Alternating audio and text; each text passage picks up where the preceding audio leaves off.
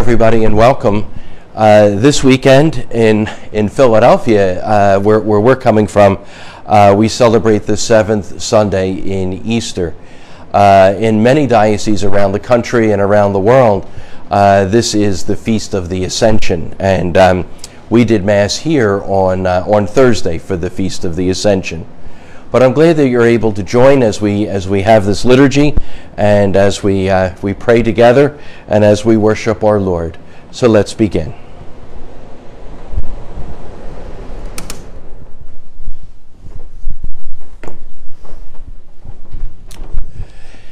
In the name of the Father, and of the Son, and of the Holy Spirit, Amen. The grace of our Lord Jesus Christ, and the love of God, and the communion of the Holy Spirit be with you all, and with your spirit. And now, my brothers and sisters, let us acknowledge our sins and so prepare ourselves to celebrate these sacred mysteries.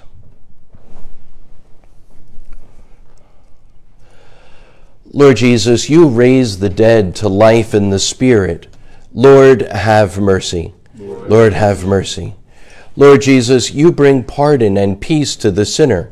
Christ, have mercy. Christ, have mercy. Lord Jesus, you ascended into heaven and you promise a return. Lord, have mercy. Lord, have mercy. And may Almighty God have mercy on us, forgive us our sins, and bring us to everlasting life. Amen. And glory to God in the highest, and on earth peace to people of good will. We praise you, we bless you, we adore you, we glorify you. We give you thanks for your great glory. Lord God, heavenly King, O God, almighty Father, Lord Jesus Christ, only begotten Son, Lord God, Lamb of God, Son of the Father, you take away the sins of the world, have mercy on us. You take away the sins of the world, receive our prayer. You are seated at the right hand of the Father, have mercy on us. For you alone are the Holy One, you alone are the Lord, you alone are the Most High, Jesus Christ, with the Holy Spirit, in the glory of God the Father. Amen. And let us pray. Graciously hear our supplications, O Lord, so that we who believe that the Savior of the human race is with you in your glory may experience, as he promised, until the end of the world, his abiding presence among us, who lives and reigns with you in the unity of the Holy Spirit, God forever and ever. Amen.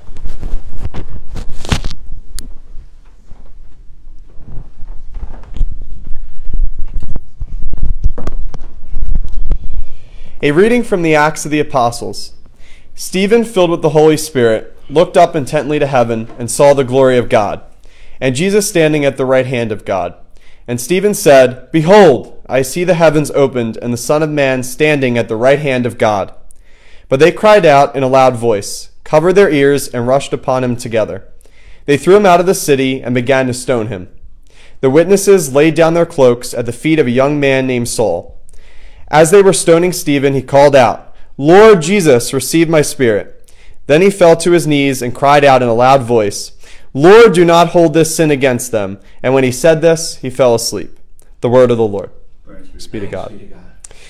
The response is, The Lord is King, the Most High over all the earth. The Lord is King, the Most High over all the earth. The Lord is King, let the earth rejoice, let the many islands be glad. Justice and judgment are the foundation of his throne. The Lord is King, the Most High over all the earth. The heavens proclaim his justice, and all people see his glory. All gods are prostrate before him. The Lord is King, the Most High over all the earth. You, O Lord, are the Most High over all the earth, exalted far above all gods. The Lord is King, the Most High over all the earth. A reading from the book of Revelation. John heard a voice saying to me, Behold, I am coming soon. I bring with me the recompense I will give to each according to his deeds. I am the Alpha and the Omega, the first and the last, the beginning and the end. Blessed are they who wash their robes, so as to have the right to the tree of life, and enter the city through its gates. I, Jesus, sent my angel to give you this testimony for the churches. I am the root and the offspring of David, the bright morning star. The Spirit and the bride say, Come. Let the hearer say, Come. Let the one who thirsts come forward, and the one who wants it receive the gift of life-giving water. The one who gives us testimony says, Yes, I am coming soon. Amen. Come, Lord Jesus. The word of the Lord. Thanks be to God. Be to God.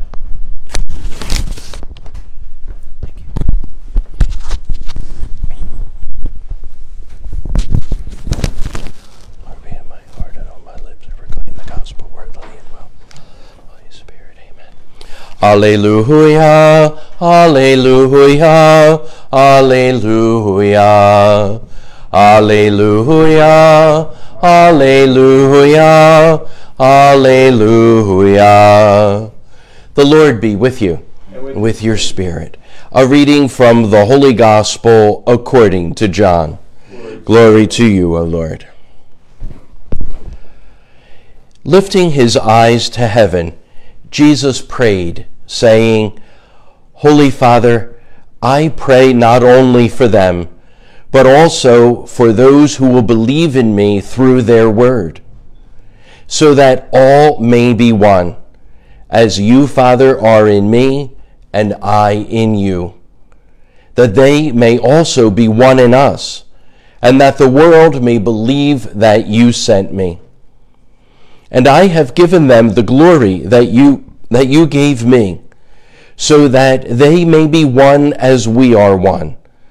I in them, you in me, and that they may be brought to perfection as one, that the world may know that you sent me, and that you love them even as you loved me. Father, they are your gift to me. I wish that where I am, they also may be with me, that when they see my glory that you gave me, because you loved me before the foundation of the world. Righteous Father, the world does not know you, but I know you, and they know that you sent me. I made known to them your name, and I will make it known, that the love with which you loved me may be in them, and I in them. The Gospel of the Lord. Praise to you, Lord Jesus Christ. The Gospel. Well, these readings are some of the most intimate ones, because, especially in the Gospel, we hear the inner dialogue that Jesus is praying to his Father. So the Father, the first person of the Blessed Trinity, is being addressed by the second person of the Blessed Trinity. It doesn't get more intimate than that. And we get to listen in to what Jesus is saying. And it's one of these things that it really makes me feel kind of bittersweet, to tell you the truth, because in listening in, it is so heartening to think that our Lord Jesus Christ, when he is praying to his Father, that he's praying for us. Remember, he says, Father, I pray not only for them, which was the apostles who were right there, but for all those who will believe in me through their word. That's us. That's you and me. And then Jesus says that I am praying that all may be one. And that's kind of the bittersweet part. Because all these years later, we are not one. We're not. As a human race, we are not one. There are many, many places around the world where there's war and violence and unrest and discord. We're not one. You know, in our own country, look, especially over these last few weeks and this week in particular, we are not one. We are sharply divided as a society and over politics. And, you know, sometimes I think that I cannot remember in my lifetime our country being more divided than it is right now. We're not one. But, we can look in our city where we are in Philadelphia, we're not united here either. And we're not united sometimes even in our parishes, in our churches. And in our parish here of John Paul II, we have the special challenge of trying to bring together what were 4 parishes into one. And it's really challenging. But that's not all. Also, and I'm often sorry to think, but when I look in my own heart, and I suspect that I'm not alone, even within my heart, there's division. We are not completely and totally settled in our own hearts on the love of the one thing that matters the most. So, Jesus says, may we all be one. And look at where we are. We're not one at all. But I think he gives us a hint as to how we can make some progress here. Because so often what we are divided over are issues. Things that we can argue about. Sometimes we're divided over our mindsets or our thoughts. Jesus doesn't pray for us to be united in any way other than this. That we are united around a person.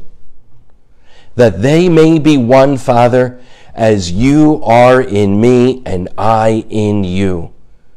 That they may be one in us. I think we spend an awful lot of time trying to find consensus on issues, and that's not really to be had because we're not really united in the first place in the foundational part, which is united in our God, in our desire to recognize and to serve our Lord, and then to recognize one another as brothers and sisters in the Lord. Until we can see one another as people and not issues, until we can see the situation in our world as one which is in the hands of God, I don't know that Jesus' prayer of unity will be answered. But maybe we can starting first in the place which is most intimate for us, within our own heart. Can you and me, can we set our hearts on the Lord?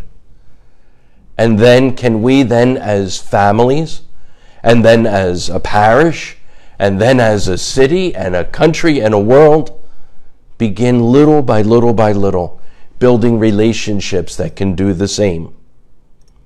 Maybe that's the path that Jesus was praying for.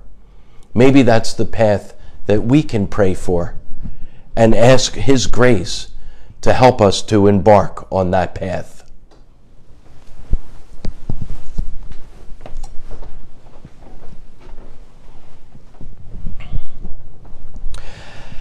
And now let us profess our faith. I believe in one God, the Father Almighty, maker of heaven and earth, of all things visible and invisible. I believe in one Lord Jesus Christ, the only begotten Son of God, born of the Father before all ages, God from God, light from light, true God from true God, begotten not made, consubstantial with the Father. Through him all things were made. For us men and for our salvation he came down from heaven, and by the Holy Spirit was incarnate of the Virgin Mary, and became man. For our sake he was crucified under Pontius Pilate. He suffered death and was buried, and rose again on the third day, in accordance with the Scriptures. He ascended into heaven, and is seated at the right hand of the Father. He will come again in glory to judge the living and the dead, and his kingdom will have no end. I believe in the Holy Spirit, the Lord, the giver of life, who proceeds from the Father and the Son, who with the Father and the Son is adored and glorified, who has spoken through the prophets. I believe in one holy, Catholic, and apostolic church. I confess one baptism for the forgiveness of sins, and I look forward to the resurrection of the dead and the life of the world to come. Amen. And now let us offer our prayers to God in the name of Jesus, the eternal morning star. We pray for our Pope Francis, for our Bishop Nelson, and for all who serve our church, that they may speak the word of God with conviction and integrity. We pray to the Lord. Lord, hear our prayer. We pray for all leaders of nations and states, that they may build bridges of trust and cooperation among all people. We pray to the Lord. Lord, hear our prayer.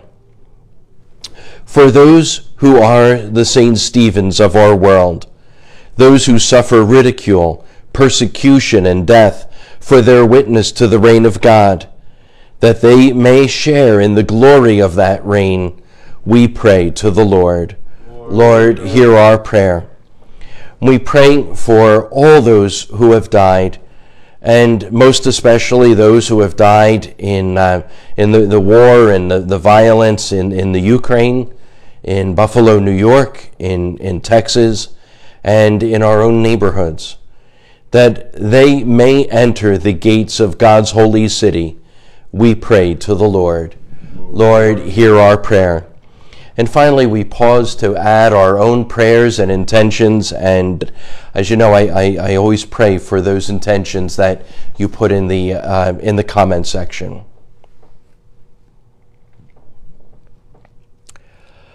We pray to the Lord. Lord, hear our prayer. Gracious God, hear the prayers of your people. Your Son has gathered before you. May every prayer we utter be to your glory, and we ask this through Christ our Lord.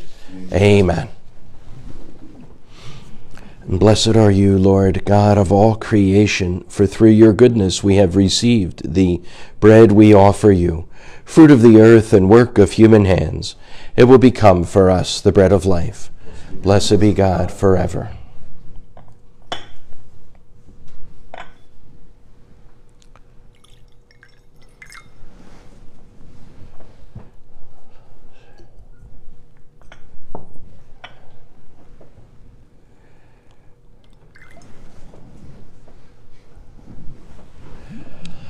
Blessed are you, Lord, God of all creation, for through your goodness we have received the wine we offer you, fruit of the vine and work of human hands. It will become our spiritual drink. Blessed be God forever. God, we ask you to receive us and be pleased with the sacrifice we offer with humble and contrite hearts. And Lord, wash away my iniquity. Cleanse me from my sins. And pray, my brothers and sisters, that my sacrifice and yours may be acceptable to God, the Almighty Father.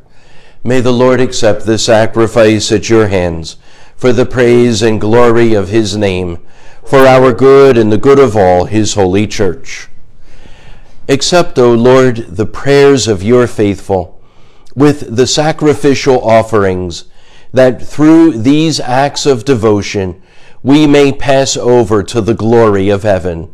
Through Christ our Lord. Amen.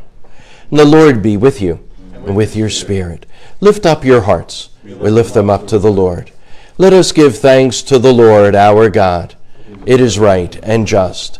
It is truly right and just, our duty and our salvation, always and everywhere to give you thanks, Lord, Holy Father, Almighty and eternal God, through Christ our Lord. For after his resurrection, he plainly appeared to all his disciples and was taken up to heaven in their sight, that he might make us sharers in his divinity. Therefore, overcome with paschal joy, every land, every people exalts in your praise, and even the heavenly powers with the angelic host sing together the unending hymn of your glory as they acclaim. Holy, holy, holy, Lord God of hosts, heaven and earth are full of your glory. Hosanna in the highest. Blessed is he who comes in the name of the Lord. Hosanna in the highest. You are indeed holy, O Lord, the fount of all holiness. Make holy, therefore, these gifts, we pray, by sending down your Spirit upon them like the dewfall, so that they may become for us the body and blood of our Lord Jesus Christ. At the time he was betrayed and entered willingly into his passion, he took bread and, giving thanks, broke it and gave it to his disciples, saying, "Take this, all of you, and eat of it, for this is my body, which will be given up for you."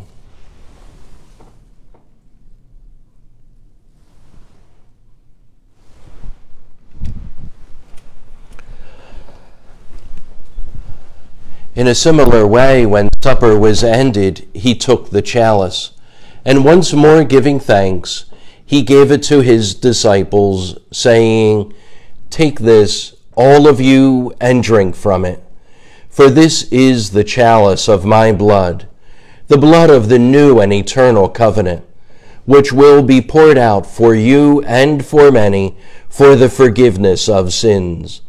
Do this in memory of me."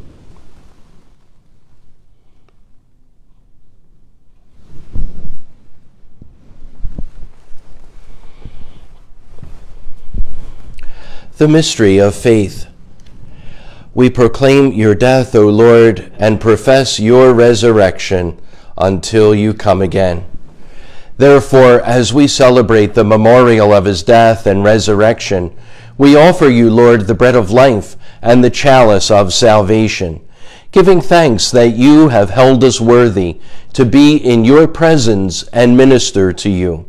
Humbly we pray that, partaking of the body and blood of Christ, we may be gathered into one by the Holy Spirit.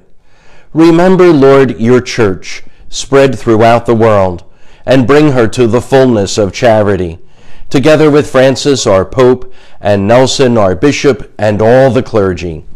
Remember also our brothers and sisters who have fallen asleep in the hope of the resurrection, and all who have died in your mercy.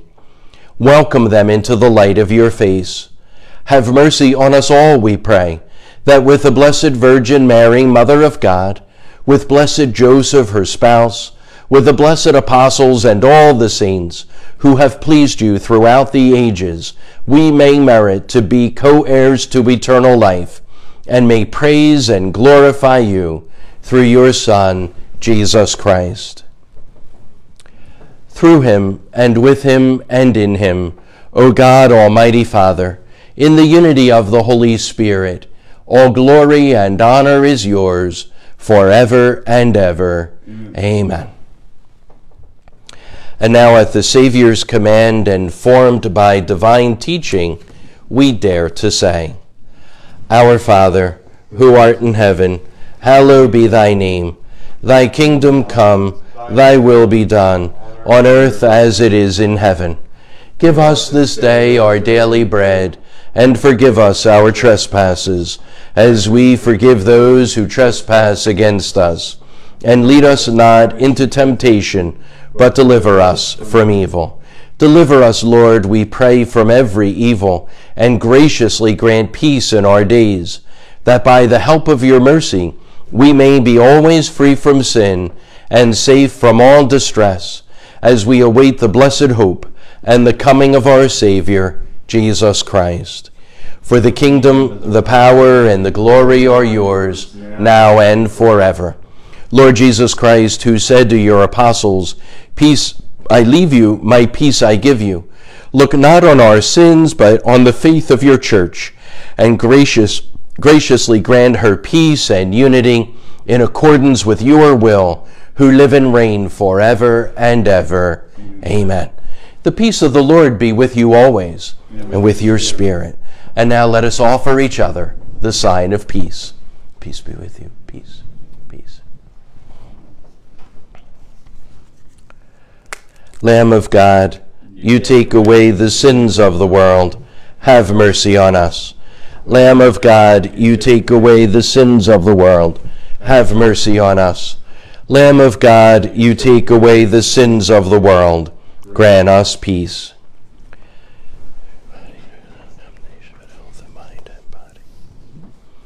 And behold the Lamb of God. Behold him who takes away the sins of the world. Blessed are those called to the supper of the Lamb.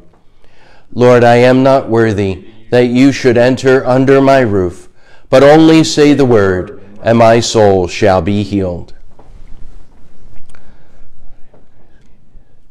Now, of course, is the time when we can receive our Lord in the Eucharist, body, blood, soul, and divinity. And even though nothing replaces being able to come to Mass and to receive our Lord, what the Church asks is that because it's through no fault of our own that we can't be at Mass, that if we make a prayer of spiritual communion, we know that Jesus comes to us in a very special way in our hearts and in our souls.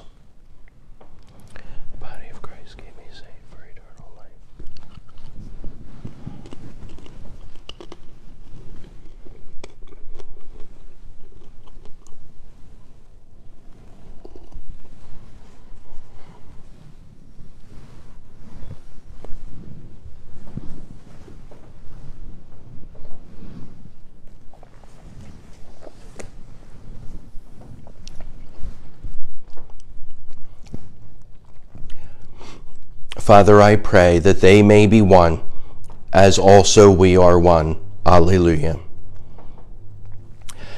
And let us pray. Hear us, O God, our Savior, and grant us confidence that through these sacred mysteries there will be accomplished in the body of the whole Church what has already come to pass in Christ, her head, who lives and reigns forever and ever. Amen. And the Lord be with you, with your spirit. And may Almighty God bless you, the Father and the Son and the Holy Spirit. Amen. Go forth, the Mass is ended. Thanks be to God. Well, thanks so much for joining us and for praying with us, and we'll see you again next week.